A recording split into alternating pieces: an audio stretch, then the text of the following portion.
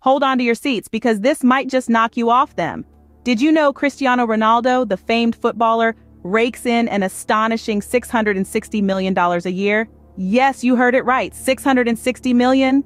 Now the question that naturally follows is, how does one spend such an astronomical amount of money?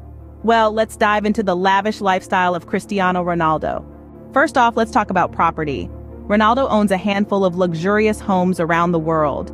From a stunning villa in Madrid to an opulent apartment in Trump Tower, New York, Ronaldo's real estate portfolio is as impressive as his football skills.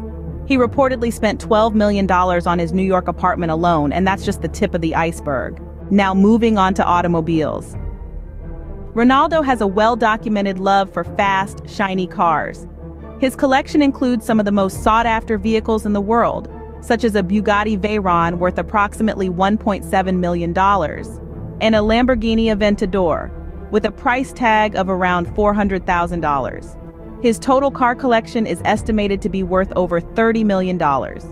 However, Ronaldo's expenditures aren't just about luxury and extravagance. He is also known for his generous heart. Ronaldo has made substantial donations to various charities, including hospitals, cancer research, and children's foundations.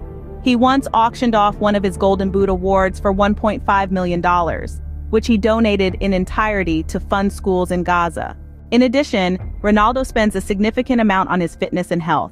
His personal gym, dietitians, physiotherapists, and other wellness-related services cost him around $1 million annually. In conclusion, Cristiano Ronaldo's spending habits are a mix of luxury, charity, and an unwavering commitment to his fitness and health.